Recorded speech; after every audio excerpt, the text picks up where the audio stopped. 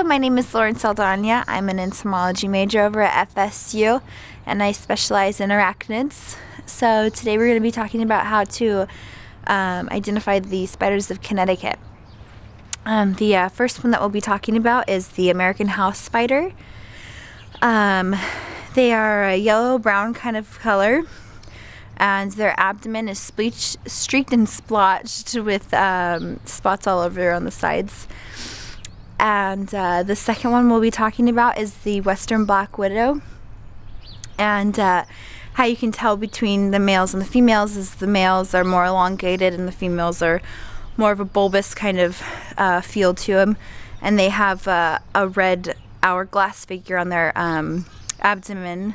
And the men have, the males have more of like they have like a black and white color to them. And that's it for Connecticut. Thank you.